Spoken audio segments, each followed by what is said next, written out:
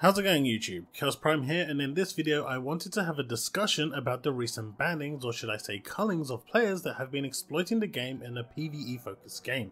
Yes, I know, it's a PvE focused game, right? So what's the big deal? So multiple YouTubers, who I won't name, are out there right now because it's hot topic, and being business as usual means it's easy views to completely and utterly condemn EA and Bioware for this action. You know exactly who I'm talking about. They are actively slamming Bioware and EA for the banning of streamers for something the code allowed them to do. And this is really important to what I'm going to get to, so do keep in mind when I say the code allowed them to do. This is sadly something Bungie and recently Ubimassive have instilled in players that it's okay to do. However, more so Bungie.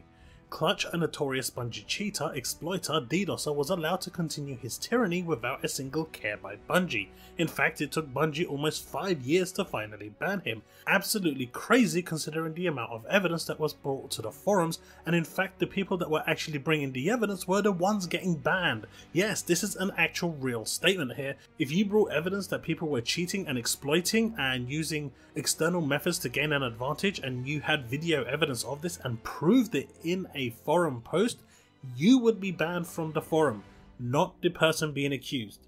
This is a fact. If anyone tells you otherwise, they are lying.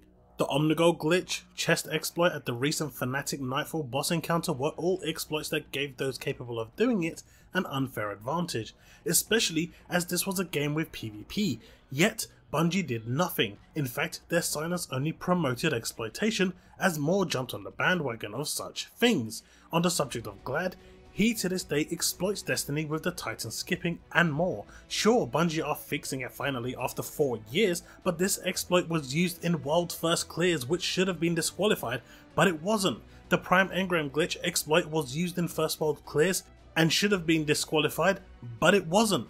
Those that got the world first all exploited the Prime Engram glitch. How was this remotely fair to the rest of the community that played fairly and did their part not to exploit? It's not. Just that the community and Glad and everyone else became so used to the fact that streamers and YouTubers could not be touched that they genuinely believed they were untouchable. That is until EA came along anyway. They believed that because they had a big audience, they could say anything because their free PR gave them immunity, and to be truthful, Bungie's luck of balls here meant that they did. With the basis of this in place, I can finally explain my view on this matter. I want to start by saying Glad, Streamerhouse and others were not banned in my opinion for the free play chests. They were banned, however, on two fronts. The exploitation of the Stronghold Tyrant Mine boss reset exploit, and for the simple fact that they were publicly showing off the exploit and abusing it to a wide audience and promoting it. This second part is increasingly important because as a streamer and YouTuber, big or small, you have a responsibility to your audience to do the right thing. For many, good or bad, you're a role model, and as such, you need to portray that. It's just part of the business and part of what you sign up for. Sadly, people don't see it this way anymore. Now, focusing on Glad here because he decided to go public with this, if he recorded a video of the exploit, published it and then submitted a bug report to Bioware and stopped doing it, then I am in full agreement that he should not be banned. But if he continued to do it after reporting it, it's 100% his fault. Now, did he report this? Didn't he? I don't know. But he knew it was wrong and continued doing this anyway. Then in his video, he defended why he had the right to do this. Short of saying, Bungie give me free reins, so EA should too. Again, Bungie here being the base model and promoters of exploiting. Is this the image Bungie really want? But sadly, it's the image that they're portraying and the image that people see them under. If you look under Reddit right now, everyone is showing Bungie as the be-all and end-all developer that handles this really well. What's actually happening is that Bungie turns a blind eye and says, okay guys, you exploited, it's all fair game, good luck, be on your way, with zero punishment, and that is not how it should be. It is clearly unintended behaviour that is reproduced in a very specific way, that gives you access to loot you otherwise would not have been able to get in such a short frame of time or manner for that point.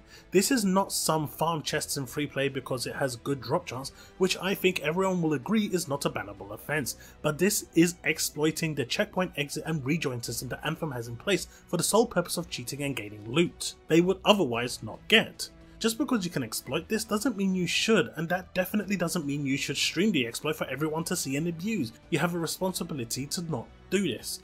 This is not the loot cave where mobs spawned, you killed them and more spawned. While it was odd behaviour, all you did was kill things and they dropped loot for you to go and collect. Not some kill the boss, hurry up and quit in less than 10 seconds, then have the leader rejoin first. Maybe this is why Bioware in the first place made it 2 seconds instead of 10, because they saw the foresight of people doing this and wanted to stop it. I'm not sure. Not some kill the boss and hurry up and quit in less than 10 seconds, then have the leader rejoin first, then everyone else rejoins to kill the boss and rinse and repeat. There's a huge difference. Omnigold and Crota's disconnect glitch comes to mind here, and had EA been in charge then, I can only imagine the mass bannings that would have taken place, and this level of precedence set by Bungie would not have been in place right now, and players will have been a lot more cautious and conscious over their actions, especially on what they stream and publish to the internet.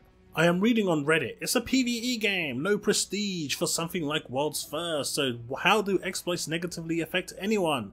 It's completely meaningless to ban someone for this. How is what he did wrong?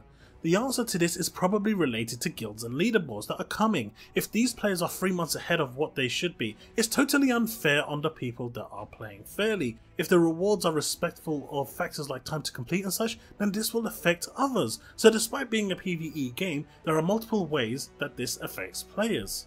But this one comment on Reddit I think is closer to the truth, with the exception that I do believe they do care as long as it doesn't break the economy, and I'll get to the economy part in a minute. It says, I don't think the dev cares about exploits, but promoting them via stream is a big no-no in most cases. This I think holds truth in a lot of cases. The chests really isn't a big deal. The stronghold exploiting, however, is. The storm exploit is, and promoting this on streams is just plain stupid no matter which way you look at it. People are citing that the way Bungie handled players exploiting the raid chest without doing the raid and not being punished is what a good game developer looks like. Are you insane? Really? At this point, why don't developers just introduce a god mode, and then the moment people activate this god mode, they go into an instance filled with players using the god mode? Because at this point in time, I don't even think these people want to play games anymore. Seriously, they just don't. So to the people that are saying this is what a good developer looks like, I say to these people, Bungie is the cancer of the gaming industry, and I say this with a heavy heart. When it comes to turning a blind eye, they are the masters at this, and I mean they are the kings at turning a fucking blind eye. The amount of shit they allow to pass through without any goddamn consequence, and their constant turning and looking the other way, is the reason people exploit like there is no tomorrow. From what I heard, and it's only word of mouth by the way, so I can only go by that, and I have no proof of this, so I'm repeating this again. I have no proof of this, so please don't vilify me and start commenting in my chat saying that where is your proof. I am openly saying this. I have no proof. This is only from inside sources that I've been told this, right? And I'm not gonna reveal who told me, so don't bother asking. EA did warn these streamers, and a warning was also placed in the Anthem Discord, but people ignored it. My stance is, you knowingly exploit and you get punished. The Bungie way of doing things is the wrong model. Their World First was a complete joke, rigged with exploits and cheats. Leviathan World First was done by exploiting the Wardcliff coil ammo glitch. There was so much controversy over this, and you know what Bungie's response was? Well, fuck you all, as long as it brings us publicity, who the fuck cares? And that is pretty much the standard that, from what I'm understanding in Reddit especially, the community wants to go by. Well, to you guys, I will say this. If this is the type of company you want, and cheaters are your thing, and you want to play with exploits, then fine, Bungie is ready to take you in. If you want to play a fair game, run by a company who takes no shit, then stay. People have gotten way too complacent and expectant that this behaviour is okay, and it's not. And as such, I'm okay with EA banning people for exploiting, especially with the new leaderboards coming. However, I'll give these people a lifeline. I think EA should give them the option to return to level 30 with basic purple gear and lose everything else that was attained. I see this as a perfect and fair punishment if people are willing to exploit this. I do genuinely believe EA should put this offer on the table and give it to them, because at the very least a prior warning should have been given, in my honest opinion. However, having read the terms and conditions, which yes, I did go and read it yesterday, it does state that they do not have to give you any prior warning to banning you. I think this is pretty bad, and I think a warning should be given, at the very least. That's my opinion.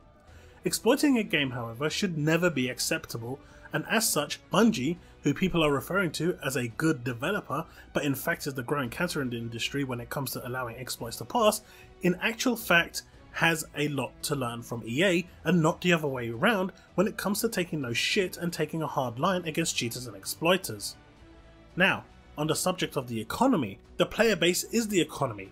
If I play an exploit and get everything in 2 weeks, we have the same situation as Destiny 2 had at launch. No players cause no content, but this was only possible due to exploits in getting loot, and as such the game didn't even run its course before hitting this point, which in turn led to a bunch of people saying there isn't enough loot in the game, when this in fact wasn't true. For launch, it was enough, but the exploits screwed the economy and the player base as a whole, so yes, it did affect the economy, regardless of how you look at it. I will say this before I finish.